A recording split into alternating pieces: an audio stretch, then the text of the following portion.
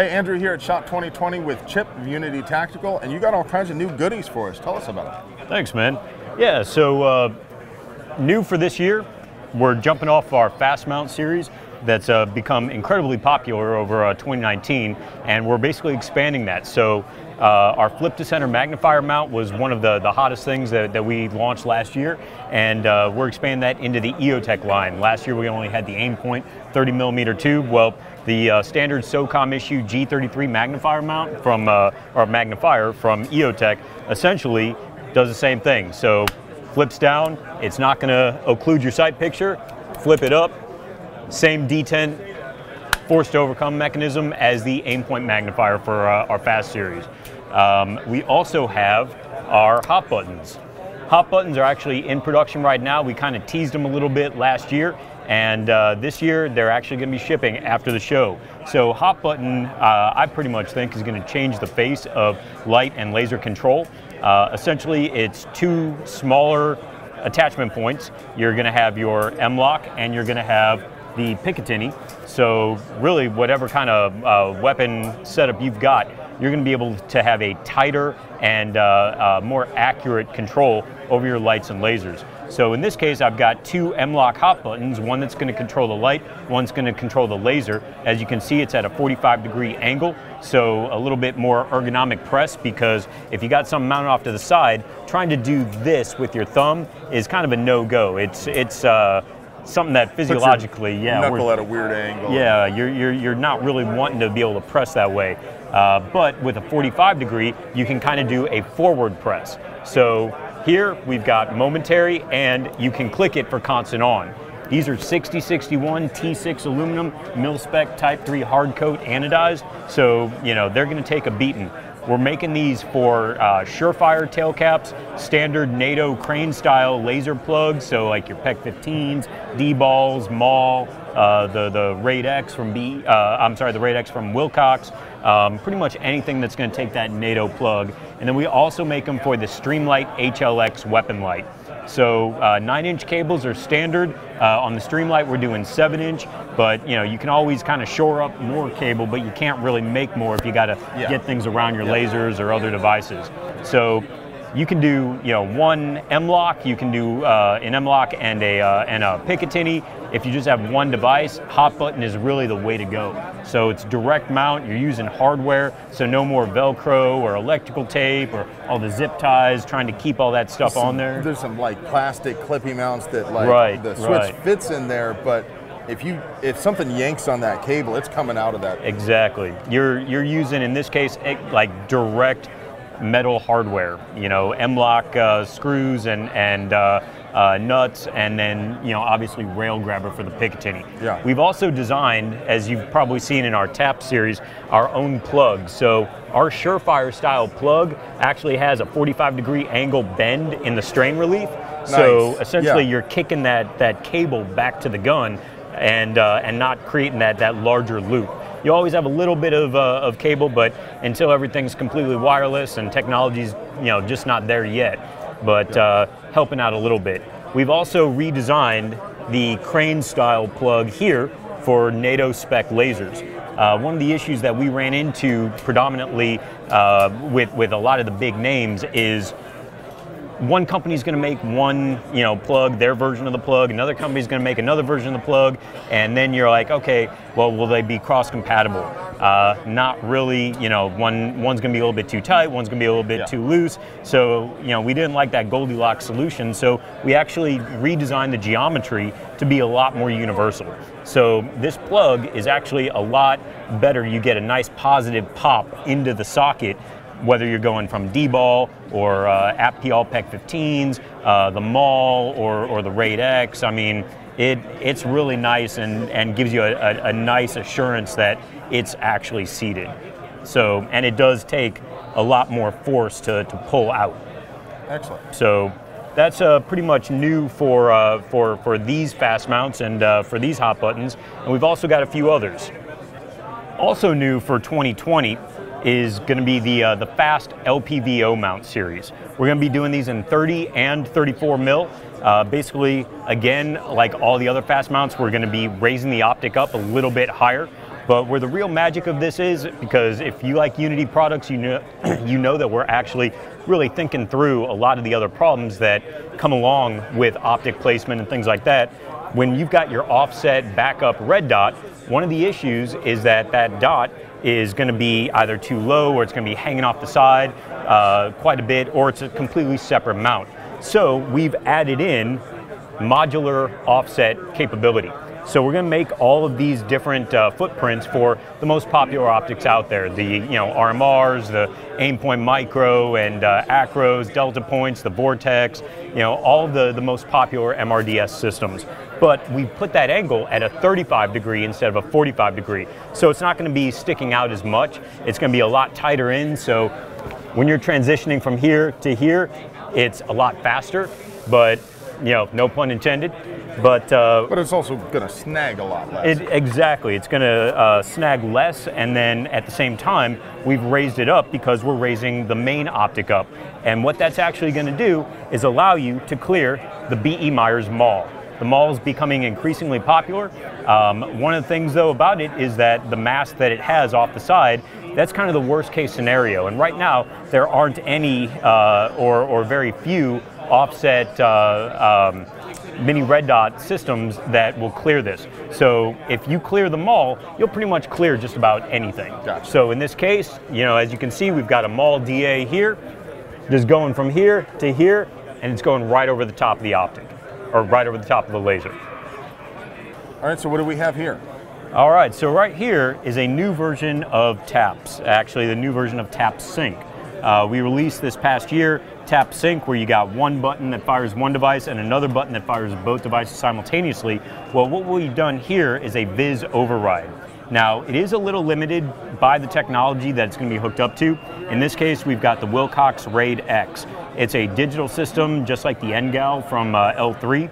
So those two units, we can actually do the Viz override. This is not going to be something that's available for PEC 15s and D-balls and all that, because they're not digital systems. So this is going to, right now, have a little bit more of a military and law enforcement application, simply because you're not going to get NGALs and RAID X's for civilians. But I know a lot of my brothers and sisters in uniform watch these videos, so I kind of want to show them some of the new. So in this case, as you can see, I've got the laser set mechanically in the IR spectrum. So this first button here, we're going to be lighting up the back here, showing you that's actually doing something, but we can't see it because night vision, right? Well, this button here, you can see on the table, I've got my green and my white light. So I'm getting Viz override, even though mechanically we're still in IR. Gotcha. So no matter what position this switch is in, you're going to get visible light and laser with that's this switch. Correct. Awesome. That's correct. So, and just in case, I don't know whether these cameras pick it up, but sometimes cameras will pick up IR. So if you guys are seeing IR and you're like, what is he talking about? That's because we can't see it, but the camera might be able to. Ain't technology grand? So this is something that we're going to be putting together for military and law enforcement applications, simply because of what type of units we've actually got here. Again, this is not a technology that we're going to be able to apply to PEC 15 APPIALs and D-balls and all that, and older technology. It's got to be a digital laser system like the RAID and like the NGAL. Okay, so what do we have here? So this is Atom 2.0. Atom was actually the original product for Unity Tactical back in 2012, and we kind of figured it was time to remake it and take it to the next level. So just like Atom 1.0, we'll be doing Glock 17 and Glock 19 slides, but we're also going to be opening up to the SIG P320 and doing a Unity Tactical slide for that. Cool. Atom, if you're familiar with the system, is essentially a modular optic system. So you're not marrying your optic to the gun. So, you send your stuff off to custom shops, you have it set up for an RMR or a Delta Point or whatever. You're now marrying that slide forevermore to that optic. And next year, someone else comes out with the new hotness and you're like, oh man, I really wanted to use that, but I've got my $1,000 milled out slide here and it's only set up for the old one. Yeah, so, because the footprint of these various different RMR or Acro or whatever site, that footprint's different on every one. So we have interchangeable mounting plates? Exactly. So our mounting plates have different footprints for different mini red dot systems. And basically, that's going to be your aim points, your Trigicons, Vortex, Leupold's, Holosun, pretty much everything out there that's in popular use. And these plates will attach directly to the slide with no bolted joints, so we don't have that problem where recoil is going to start loosening up screws and you're going to start having plates flying off and optics flying off and things like that. So essentially, the plate works just like this. We've got two non-concentric cuts. We left this uncoated just to draw attention to it, but two non-concentric cuts here that key in on the plate with a little key here. You're going to go in from the side and you're going to just rotate it in. And from there you'll be able to take a rubber mallet or a side pusher or something like that and fully lock it in.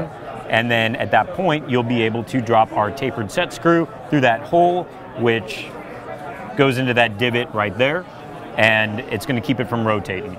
So, but all the forces are on this mounting lug here, exactly, not on that screw. Exactly. So everything is pretty much transverse mounted.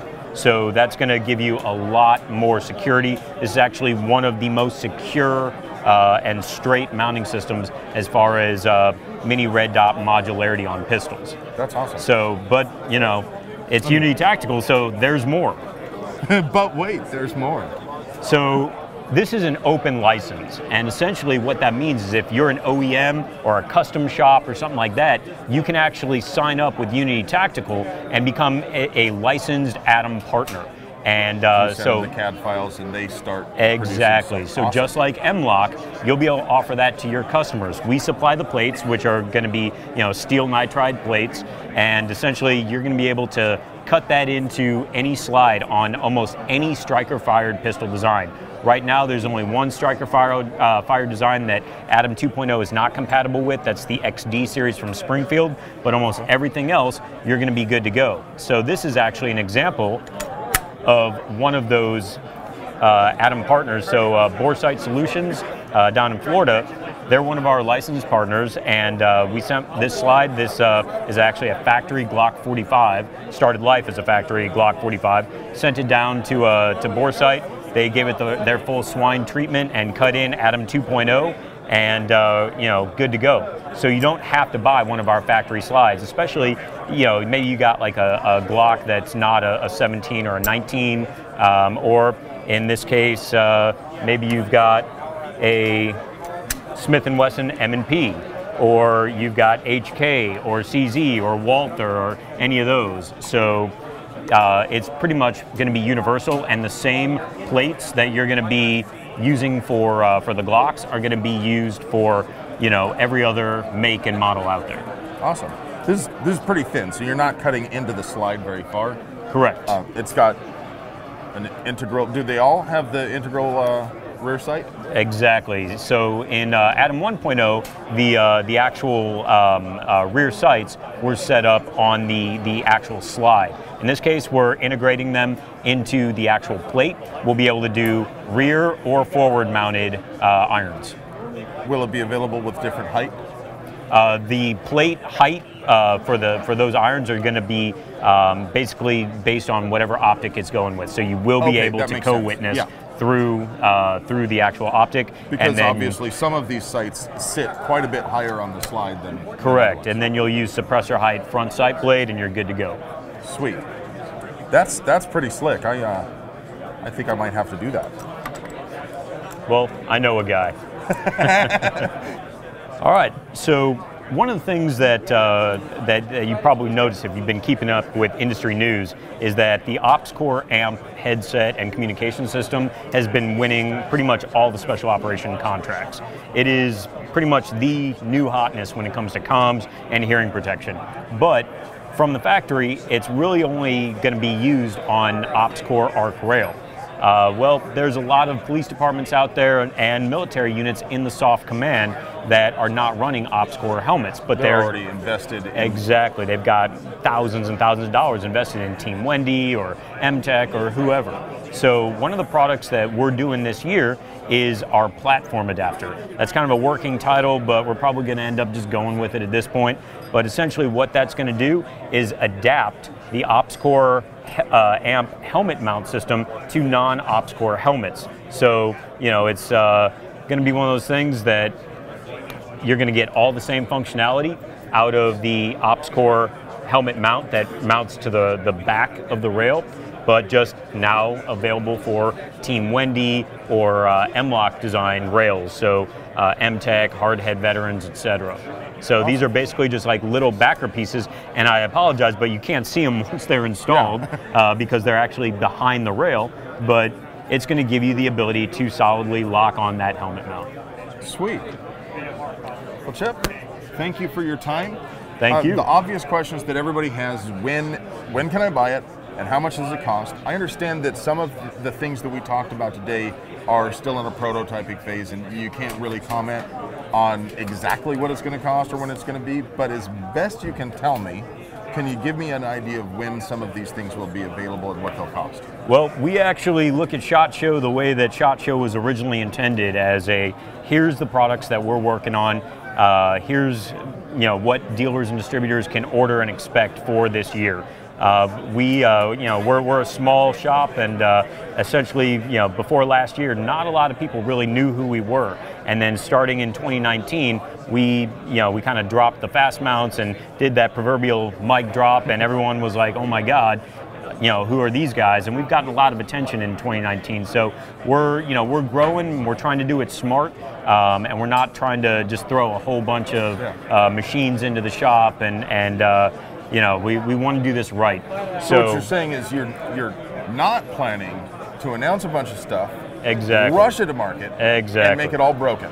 One of the things that we really pride ourselves on is having thoughtful design and making it really useful to the end user. Awesome. So essentially, these are products that we're working on for this year. We'll be letting our customers know and the market know as we get closer, like, hey, remember what we showed you at SHOT Show, that fast LPVO, or the platform adapters, things like that. It's coming. It's coming soon. Probably this year for most of these things, but stuff happens, and absolutely, there may be some stumbling blocks in the. Absolutely, we'll be seeing the hot buttons. They're literally, as we speak, putting them together at the shop. So those are shipping right after SHOT Show. Cool. We've got Atom 2.0 that we're definitely going to be seeing this year, and we're kind of taking everything slow, make sure that we do it right. Awesome. Well, Chip, thank you for your time, and thank you for tolerating me. If those guys want to know more, where should they go? You can get all of our information on our Instagram page at Unity Tactical, or go to our website at unitytactical.com. Awesome. Thank you guys for watching. We're going to be at a lot of other booths, so stay tuned. I love you.